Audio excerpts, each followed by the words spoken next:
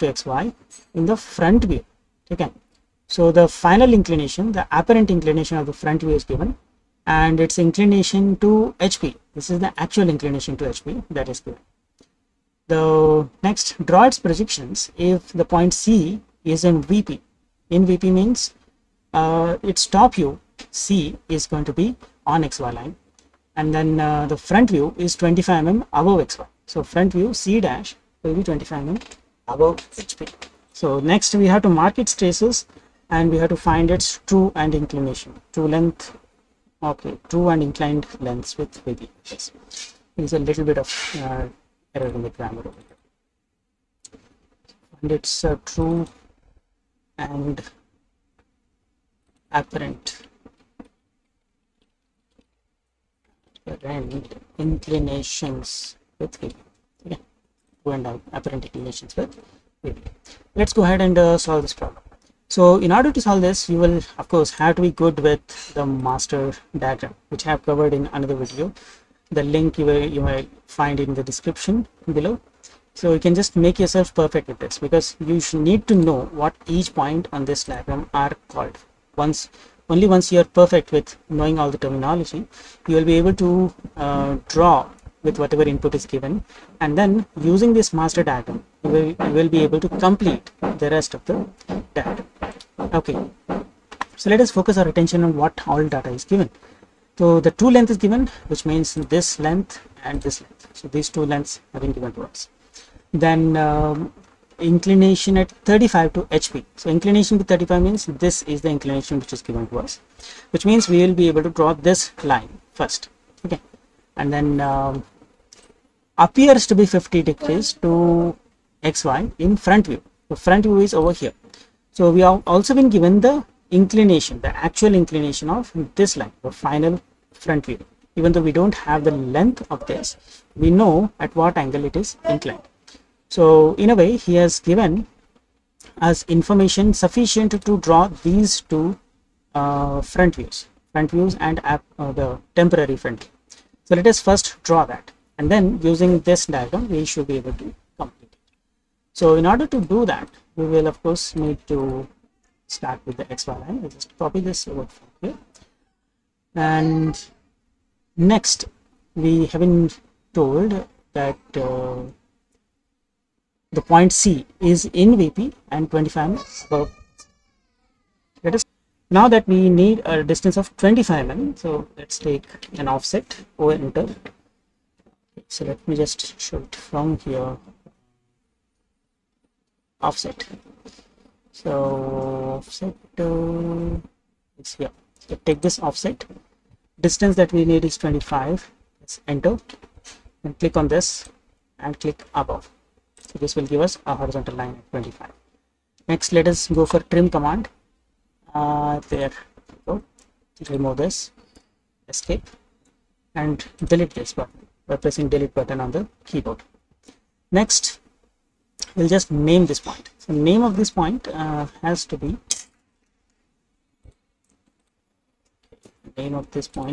just front view and top view.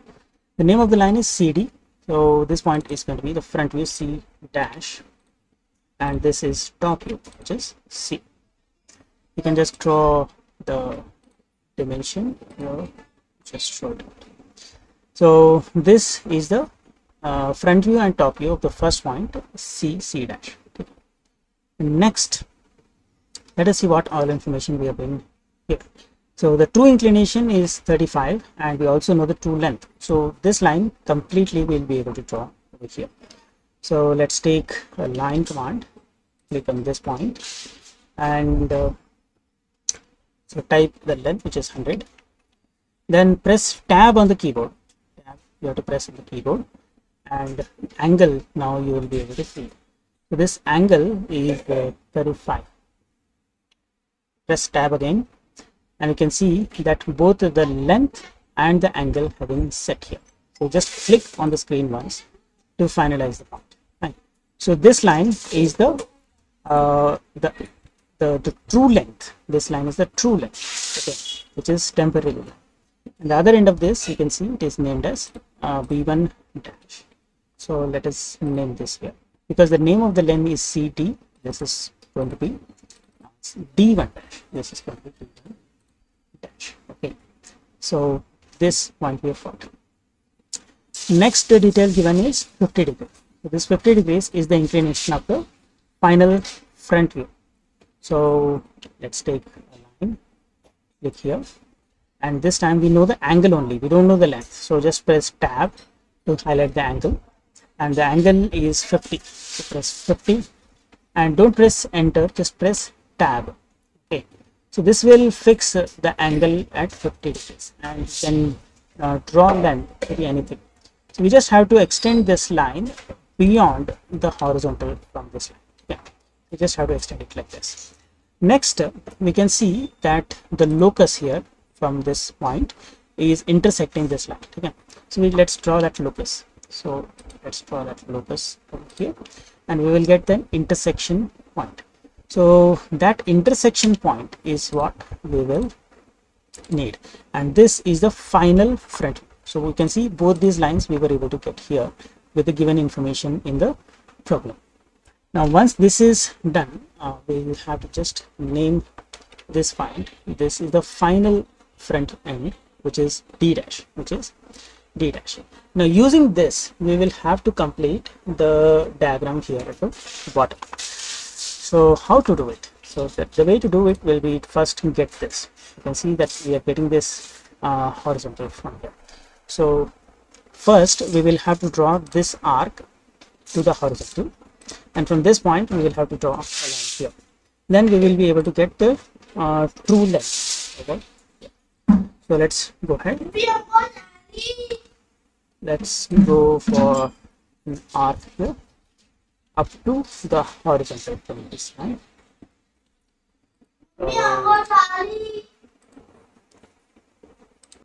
So now we just have to select these two lines, go for trim command, and then click this. Okay, press escape again. So next, now that we have got this point, we can see that this point is B2 dash. We already have D1 dash.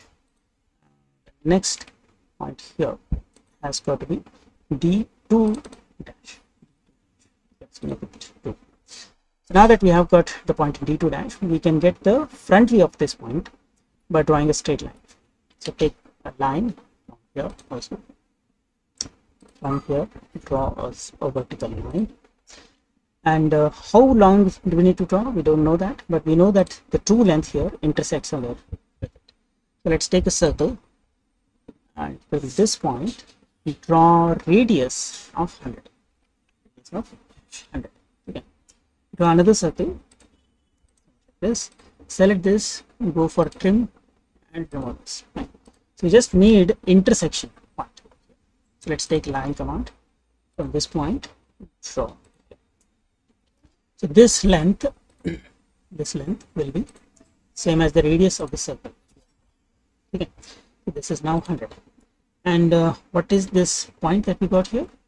That point has to be the top view of D2 dash. Now top view will be named without a dash, so this becomes D2. This becomes D2. Okay. So now that we have got the point D2, next let's try to get this point. This being the top view of D1 dash, So in order to get that, you can see that we have to draw a vertical line from here and a horizontal line from the top view. So let's draw that. So from here we need to draw a vertical line. From this top view we need to draw a horizontal line. Okay. So extra part, let us do. This is overlapping, let's move it over here. Now this point here is the top view. So it's the top view. So let's go for copy. Let's go here. Click over here. Click here. So this is the top view of D1 dash. Top view of D1 dash. So it has to be named as D1 alone. So now that we have got D1, we can see that we have to draw an arc from here and the locus from here. We already have the point D2. So we have to draw an arc from here and a locus from here to get the final endpoint, the final endpoint of the top view. So take a circle take a circle once again. Take a circle once again. From this point as center, passing through this, and then take a line. From here, draw a horizontal line. Okay, press escape. Select this line and this line. Take trim command and click on this circle to remove the outside part. Now this point that we got here will be the final point. Okay. So once we have that, take line to draw the final part. Okay, now you have to just match the properties. Match properties. You can see the match properties command is here. Match the properties with relevant stuff. We have explode it like this, and let's do it here. So take match properties command and take the proper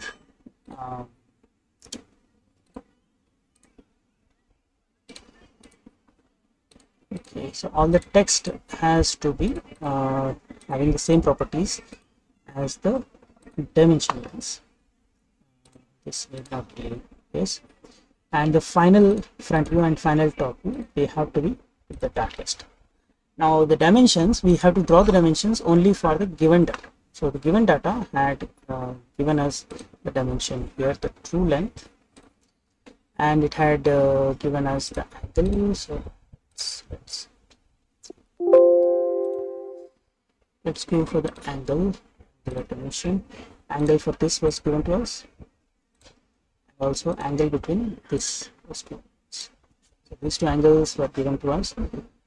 This length was given to us. With that, we were able to find. Okay, we were able to find this point, and we were able to complete the data. Now, find its true and apparent inclinations with this asking. So find the true and apparent inclinations. So in order to find that, we can just measure this out here from the bottom. If you are using manual drafting, of course, you will have to use the protractor. And if you are having AutoCAD, just go for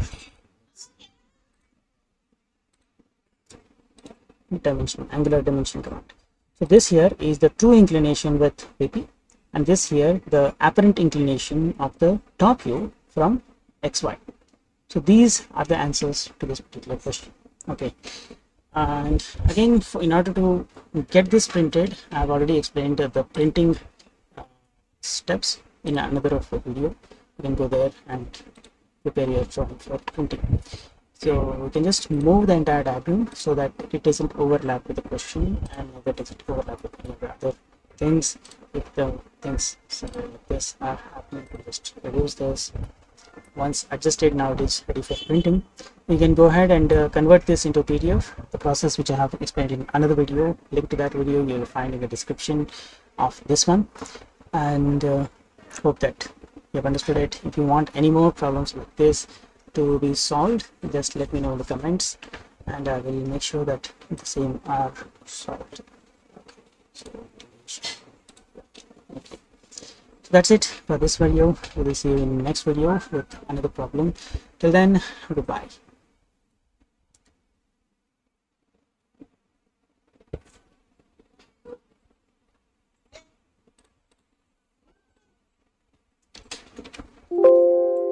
And take window, choose the window from this point, portrait, and let's choose the option